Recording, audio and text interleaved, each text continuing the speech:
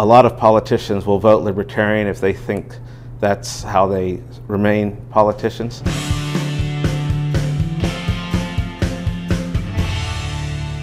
Hi, I'm Nick Gillespie with Reason TV, and today we're talking with Norm Singleton. He's the Vice President for Policy at the Campaign for Liberty. Norm, you were a longtime legislative aide to Congressman Ron Paul. Ron Paul's also the founder of Campaign for Liberty. Tell us what the organization's mission is. Campaign for Liberty is a 501c4. For those of you who don't obsess over the tax code, that basically means that we're a grassroots lobbying organization that works to put pressure on Congress and state and local governments to support liberty. Our signature issues are Audit the Fed. We have also been very involved in fighting the Patriot Act, fighting the Transportation Security Administration, opposing the National Internet Sales Tax, and E-Verify and national ID cards. And these are all extensions and kind of embellishments of the issues that Ron Paul was interested in. How is the Audit the Fed going? This is one of those things that is wildly popular. I mean, you know, 15 years ago, you couldn't even say, if you were talking about auditing the Fed, people would ask you to remove your tinfoil hat and leave quietly. Now, how many, I mean, the bills to audit the Fed have hundreds of sponsors or co-sponsors in Congress. What's going to happen with that? Well, we're hoping that this year we can, or this Congress rather, we could finally persuade Harry Reid to allow a Senate floor vote on Audit the Fed. That was the problem. Last year we did have a floor vote in the House, and it passed fairly overwhelmingly and surprisingly bipartisan. But Reid has continued to block it. There might be a leverage point coming up next year or later this year when Ben Bernanke steps down as chairman and President Obama has to fill that post, which could give us a leverage to force Reid to give us a vote. You know, some of the issues that Campaign for Liberty is involved in are things that are, you know, explicitly libertarian, about limiting the size, scope, and spending of government. I mean, all of them are. But what's interesting is that when you talk about things like, you know, state surveillance, about E-Verify, or creating a national ID card, bringing the TSA, the Transportation Security Administration, to heel, these are issues that play very well across the political spectrum. Have you guys had much contact or impact on either Democratic politicians or people on the left that normally don't suit up with libertarians? We have. I mean, we have members in all 50 states, and we have members in various congressional districts, and there are Democrats who are good on civil liberties issues, like Ron Wyden, who we are willing to work with. There are Democrats who are good on Audit the Fed. I mean, even Bernie Sanders, the socialist, has some interest in at least Federal Reserve transparency. And we're willing to work with people on single issue coalitions across the board. Some surprising coalitions on, for example, agriculture farm policy. You find greenies who you wouldn't think that someone like me would be in the same room with, but maybe for different reasons. We both support ending subsidies to big ag. Obamacare, the Affordable Care Act, is, you know, starting. The enrollment period is going to start on October 1st. What are you guys doing to combat that? We have alerted our members to support defunding Obamacare. Right now, that looks like a very, very uphill climb, but we're hopeful that at least by putting pressure on Congress to do something, that there will be something coming up, like a delay of Obamacare, which perhaps some red state Democrats may be interested in supporting. You know, you were in Congress, or you worked in a congressional office for years. We're a month away from the you know, end of a fiscal year which didn't have a budget. We've got no possibility of a budget for the next year. So what has to happen for the budget process to get back into working shape again?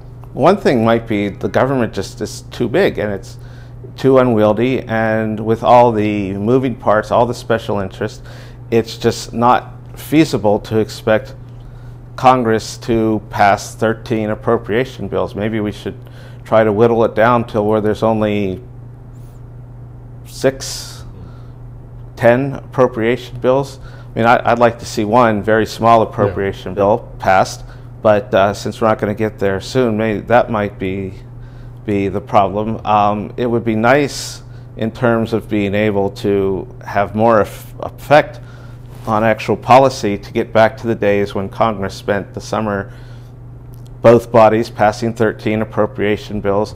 They went to conference committee in the fall, and then they passed each one at a time, because that would allow for a process where individual members, congressmen, senators could actually influence the process, and maybe we could get some reductions in spending votes. Is that a lack of leadership on the part of the Democrats and the Republicans, or is it the president's fault that they are not being held accountable to do, I mean, the most basic function of government, which is to say how much money you're going to spend? I think at first it was just the just a result of the sort of weird partisan dynamic that led to these yearly showdowns between the president and Congress, and it somehow over time just became standard operating procedure. It's weird. Nobody on either side, in either party, in either branch, actually seems to think there's anything dysfunctional now about waiting till the fall to talk about next year's budget, and then waiting till 3 weeks before Christmas before starting to write a gigantic omnibus budget or large CR to be voted on the week before Christmas.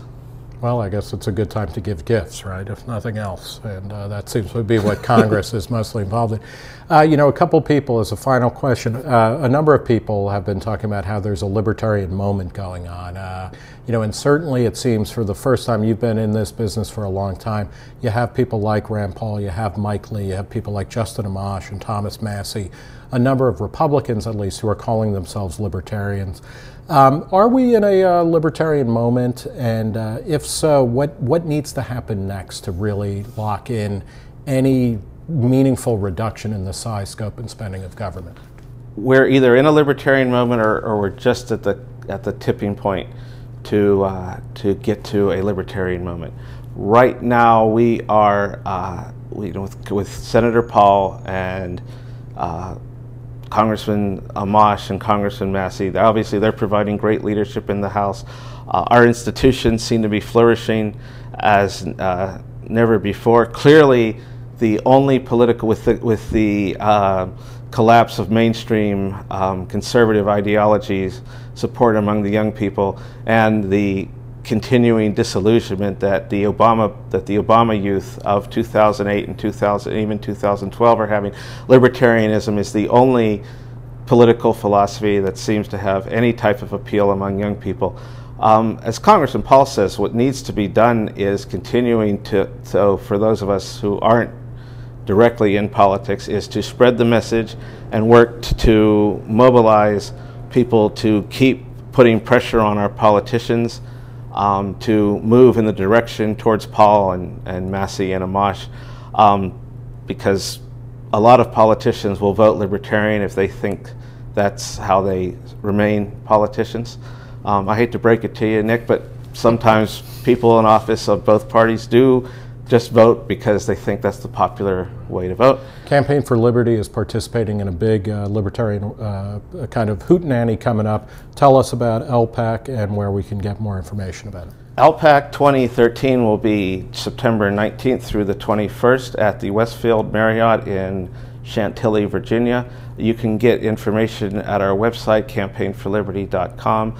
Among the speakers will be both Dr. Paul's, Congressman Amash, Congressman Massie. All right. Well, thank you very much. I want to thank Norm Singleton. He's a Vice President for Policy at Campaign for Liberty, for talking with Reason TV today. Thank you, Norm. Thank you. For Reason TV, I'm Nick Gillespie.